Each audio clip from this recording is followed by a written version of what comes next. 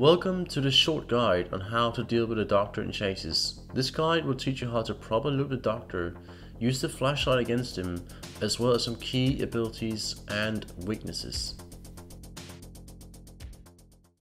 So, in this scenario, I am being chased by the doctor, funny enough, and as you can see right here, what you would normally do against most regular killers is that you would continuously loop the same loop over and over and over to get the max distance out of the loop. Now, the problem with doing that against the doctor is that you will get zapped multiple times, maybe like 1, 2, 3 times, and he'll just basically hit you because you can't pull down the pallet and it's game over. So, what you do against the doctor is that you use the other loops or objects around the loop you're looping to your advantage. So you're going to use these barrels that are in front of me to right, and then that very nice car over there. I didn't use it in this scenario, but I have different scenarios. I'm going to show that. So it's very simple. So you just turn to the right and that makes the doctor miss. Now the good thing about this is that not only do you dodge the attack from the doctor, but you don't really lose any major distance as well when doing this. If you just regular dodge the attack, you would lose a lot of distance. It's a little bit similar if you try to dodge a huntress because you continuously move on you. But by just changing loop direction in the loop, you do not really lose any distance and you still get to dodge the doctor's zap. So as you can see right here, keep running. So rather than go for the pallet like you normally would, I just run straight across, and that works. So what you can do again is just mix it up by just my gaming the doctor and just going for a regular loop once in a while as well. Because you can see right here, if you keep doing the same thing, the doctor will predict you and he will zap you and you will not be able to pull down that pallet. You do not want that to happen. So I pretty much escaped the scenario. I had a firecracker, as you can see right here. You can see I dropped him right behind his tire because it's out of line of sight from the doctor, and that means he gets blinded and I basically get to escape from this little scenario.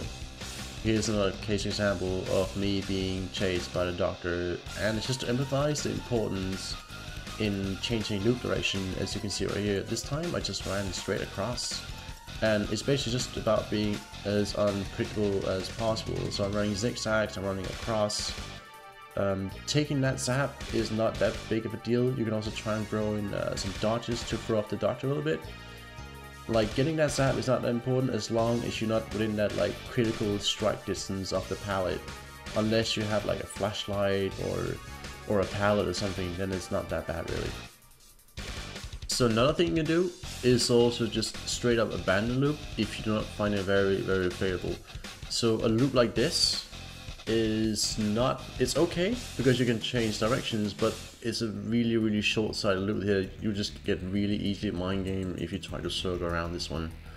As you can see, as soon as the doctor starts to zap, you just run away, and he's either gonna miss or he's gonna have to like just undo the zapping. You can see this one again.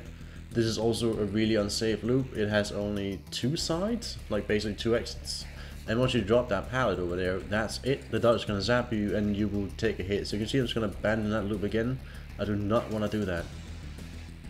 So when you're being chased by the doctor, it's really important to look backwards at the doctor and see if he's trying, if he's like pulling his hand to try and zap you. Then you know you will have to fake the pallet. The thing about the doctor is that his zap extends in a cone. So in this loop, for instance, it doesn't really matter where in the loop I position myself. I will get hit behind the pallet, at the pallet, or in front of the pallet. If the doctor zaps here, you have to abandon loop or fake it because you get zapped and the doctor will basically mind game you and you will get down, so you have to try and fake it. Now obviously the doctor can obviously fake zapping you, but then we're talking about a mind game on a mind game, and then it basically comes down to who reads who best. Does that make sense? Another option is to run close to the doctor while he's about to zap you. Because the doctor's zap extends from a single point and then extends into a cone, it's easy to dodge him the closer you are to him, unless he's running something like the interview tape add-on, of course. Now, I would only recommend this as a last resort because the doctor can simply undo the zapping and hit you, and usually you will need a pallet or window close for this to actually work. Otherwise, you'll just end up getting a hit immediately after.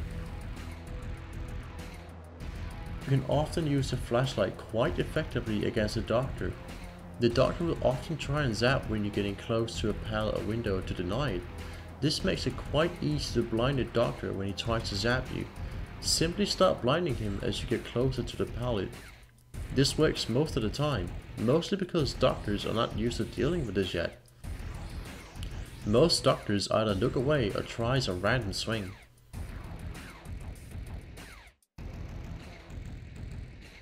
Just make sure you don't enter a madness stage while doing it, or your flashlight will flick into the air.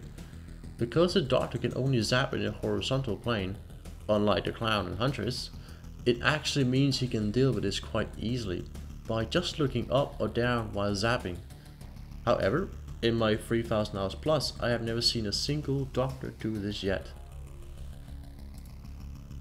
Because a doctor can only zap horizontal, it means that certain loops with different altitudes are quite safe against him, like the Combine for instance. However, it should be noted that doctor can actually zap slightly vertically by looking up, but not a lot.